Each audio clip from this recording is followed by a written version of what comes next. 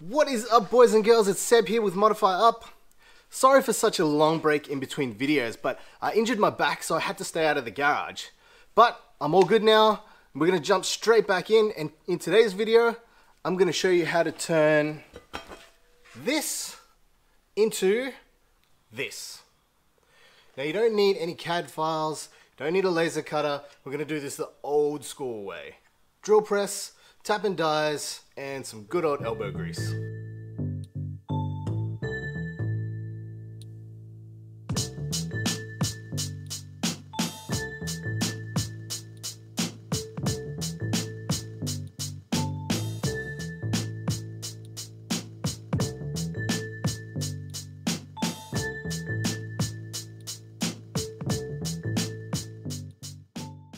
After much deliberation, I finally settled on a gearbox for Project Wonder.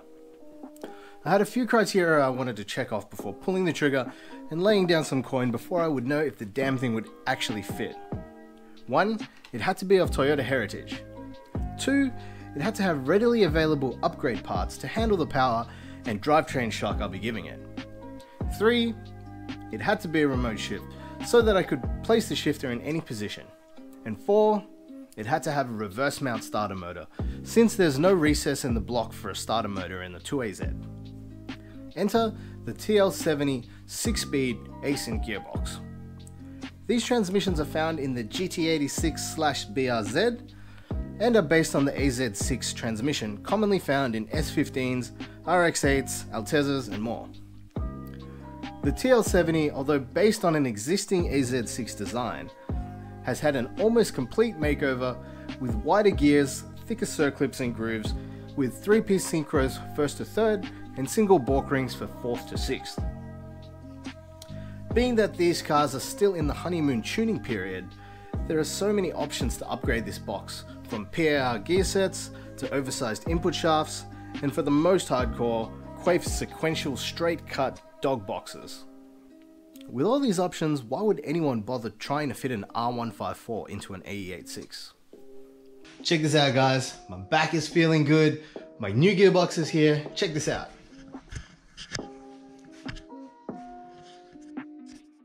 The most important part of this gearbox is the starter motor placement. The starter comes in from the transmission side, which is all too important with the 2AZ. If I was to say fit a W58 gearbox, I would literally have to remove a large chunk of block skirt webbing, which in turn would create a weak point near number 4. There are some points of concern here with the physical size of the bell housing, which I won't address in this video. We'll take a look at the fitting problems and solutions once the engine and gearbox are mounted in the car.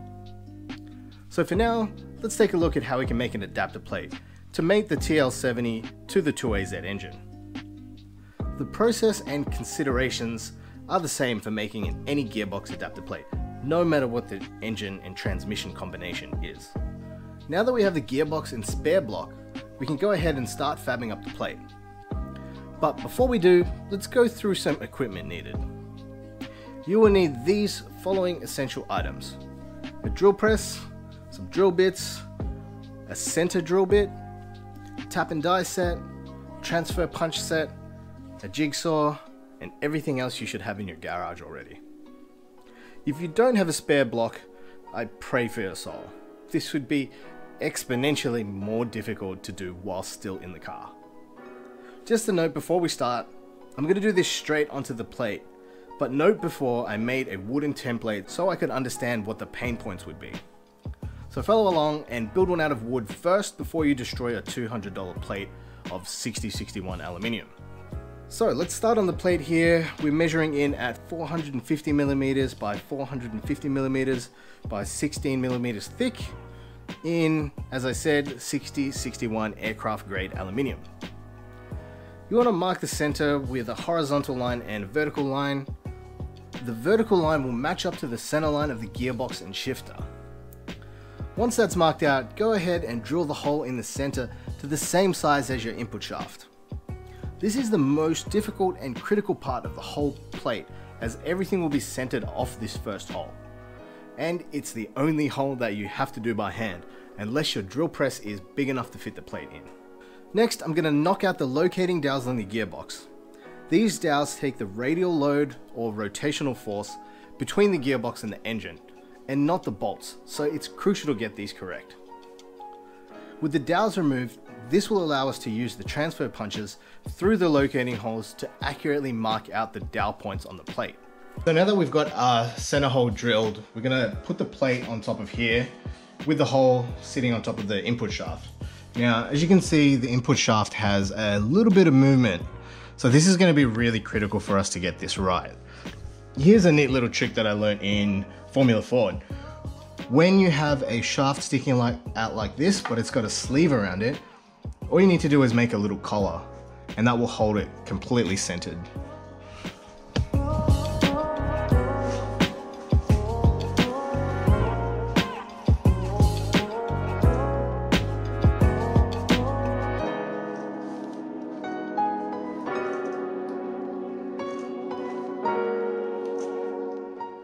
So you slide that collar in.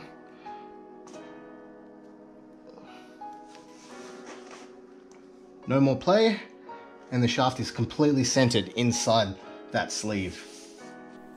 Once you have the dowels out, you can go ahead and sit the gearbox face down on the plate with the input shaft through the center hole. You may need to space up the gearbox if the input shaft sits proud of the bell housing. Now, mark out the dowels on the plate using the transfer punches.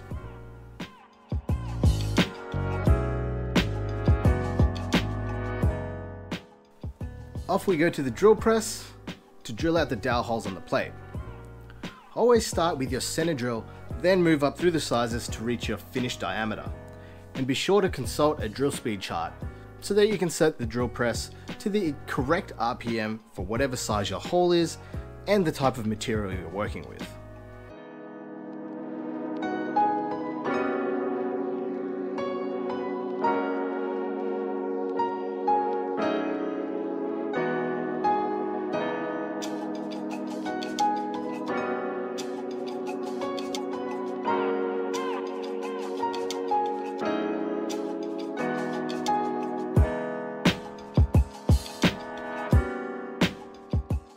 So now I'm going to show you how to figure out the correct engine angle. The 2AZ sits on a pretty funky angle, so we need to figure out exactly which way it sits and how that's going to mate up to the gearbox. Now this is going to work for pretty much any engine conversion you do. K-series engines have a pretty funky slant as well. A lot of the F20Cs, basically anything that's not meant to be in that car is going to have a different angle to factory. So it's pretty simple. We just need our spirit level. We're going to sit him across the bottom of the sump, and we're going to turn that until we can get that completely level.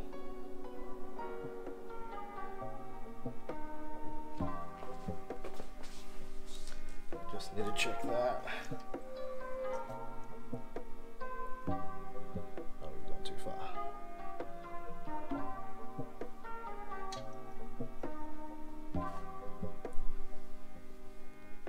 That's pretty good for the purposes of what we're doing anyway. So now that the sump is level, we know that the pickup is sitting correctly in the middle of the sump. We can pull off our rocker cover, and we need to go to a flat part of the head. And then from here, we can figure out what angle we need to be on. So if you get this anywhere flat on the head, give yourself enough room. Alright, so that's sitting at about 11, 12 degrees. We can get the exact measurement if we transcribe that over to a protractor. So now we know that we're sitting at 12 degrees. We can come over to our block, find our center line through the block. You can do that by sitting your square, your right angled square on the flat part of the block. I'll just do this for illustrative purposes. We'll just say that that is center. We'll mark that there, and then we can come over with your protractor. You measure 12 degrees and that will come over to around about there. Now on the gearbox, we've marked center. and that's worked out from the two dowels straight through the middle of the input shaft and a 90-degree angle up. That's center there. That will line up with our center line on the plate, and then the plate we're going to rotate 12 degrees, and that will get our 2AZ on the right angle with our gearbox pointing straight up. Now we know what the engine angle will be relative to the gearbox. We can go ahead and mark up the dowels on the engine side of the plate. You want to find center with a spigot bush or whatever you have that locates in the crank and run a shaft out through the center of the plate. Find the center line of the plate and rotate it to reach the required engine angle once centered on the shaft. Note that the plate will definitely not sit up flush against the block, as a crank will sit higher than the block in most cases. So we need to mark out the dowel points, then cut out the center of the plate before we can get it to sit flush. Now, if you're lucky, the dowels on the engine will run all the way through the block, in which case you can use the same technique of using the transfer punches from behind to mark out the dowels. If you're unlucky and the dowels only go halfway into the block, then you'll need to make your own transfer punches the same diameter as the dowels and ground down to a point. Then you can remove the dowels in the block, knock these new punches in place, then lower the plates onto the points and tap the plate. That way you can still mark out the center points of the dowels in a blind hole. Go ahead and drill these out. You can drill these out all the way through, but I drilled mine to a depth of 10mm for a cleaner looking plate. Now we can start to remove the inside of the plate so we can confirm our measurements. If you haven't marked out the center, you can just mark out a big circle big enough to house all of the bolts. You can drill a hole on top of the circle, and this will be the starting point for the jigsaw. Now let me tell you, you better have some patience, because cutting 6061 with a jigsaw is not the fastest nor easiest thing to do. Use lots of lube and cycle through your blades often. Don't worry about the rough finish the blades leave, because we'll be cutting this back with a flap wheel to clean it up afterwards.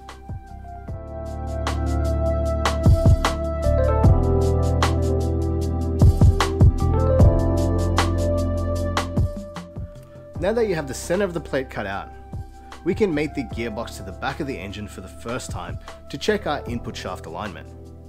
Sit the plate on the engine and the gearbox on the plate, then peer inside to see how well you lined up the dowels. Now of course this is essentially an eyeball job, but if you are extremely careful in your measurements and drilling, your input shaft alignment will be spot on. Of course, once the plate is finished and we have the gearbox apart, we'll run a dial indicator around the input shaft bearing journal in the bell housing to check for 100% alignment. And if we're out a few thou, we can order some offset dowels just so that we can line up the input shaft to the 1000th. Once you're happy that you haven't screwed up majorly, and you can't see any obvious misalignment issues, then it's time to cut out the outer part of the plate. I cheated here and traced around my wooden template, but the process is very simple. Just trace the outline of the gearbox onto the plate, then use a parallel clamp with a texture on one end to trace onto the same side of the plate where you have your gearbox template drawn onto. Then the other side of the parallel clamp you use to trace the block. Then you can compare both templates on the same side and cut out accordingly to the largest outline. Again, use lots of lube here to cut through this stuff.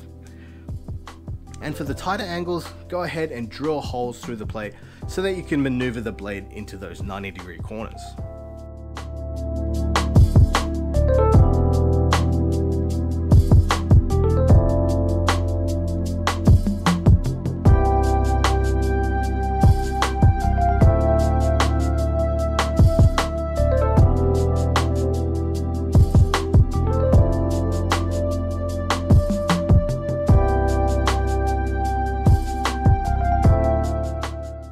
Next we can fit the plate to the gearbox, and using the transfer punches, mark out where all the bell housing bolts will go.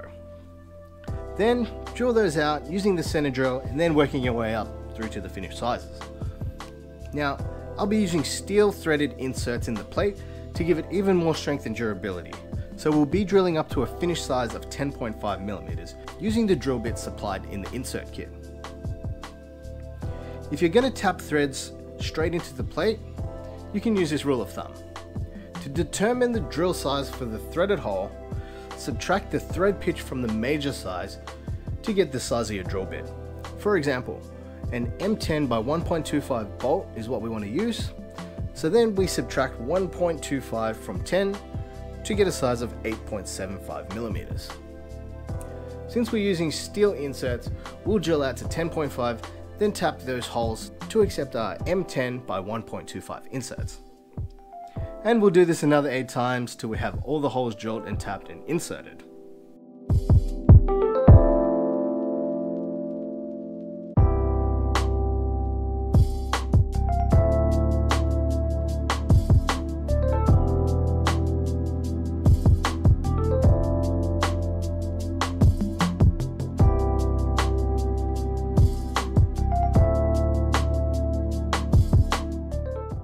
Once we have the gearbox side completely done, we can place the plate on the floor with the engine side up and set the engine down onto the plate, making sure the plate is located on the dowels. Again, we're going to use the same technique of using the right size transfer punches to make out our holes from behind. If you have blind holes like the top of the bell housing bolts on 2AZ, just put a layer of paint around the holes, and when you put the plate down, it will leave a perfect circle template on the plate, which you can then center punch and drill out. Remember, these bolt holes can be larger as the load goes through the dowels, right? Now we can go ahead and drill out all these holes. Next, we'll test fit the plate to the engine and then determine which bolts need to be mounted flush and which ones can stay proud. The more bolts you leave proud without having to take more material out of the plate, then the stronger the plate will be overall. So if it can stay full height, then that's great. Otherwise, you need to shorten the bolt heads to the same height as the depth of the hole you drilled to let the bolt heads mount flush on the plate. The best option is to use countersunk bolts and use the corresponding countersunk drill bit, but a lot of these countersunk bolts don't come in common sizes found on an engine. For example, the 2AZ uses M12 by 1.25 bell housing bolts. The only countersunk bolts that are made in M12 are 1.75 thread. So now we have all of our holes in the plate drilled and tapped, we can go ahead and fit everything up to confirm correct alignment.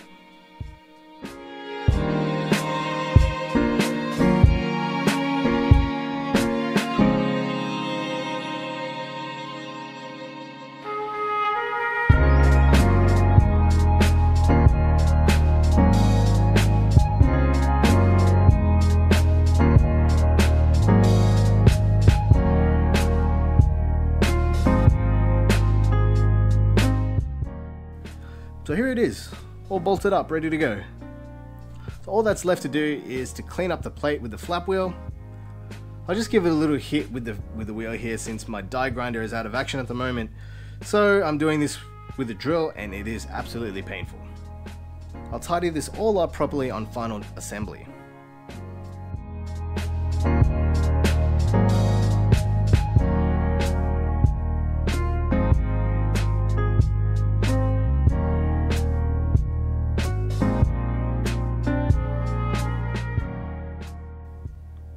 So there you have it, guys. That's how you mate a TL70 Gearbox to an AZ series motor. There are obviously many issues that I haven't covered here, like flywheel height, clutch fork and starter clearance, but for now I'll leave it at that and show you how to figure these out once I have the gearbox and engine mounted. That is it, guys. I hope you enjoyed this episode. Thanks for sticking with me over this long break that I've had with my back. If you like what you see today, make sure you hit that like button or consider subscribing so you don't miss out on anything coming up. Bye!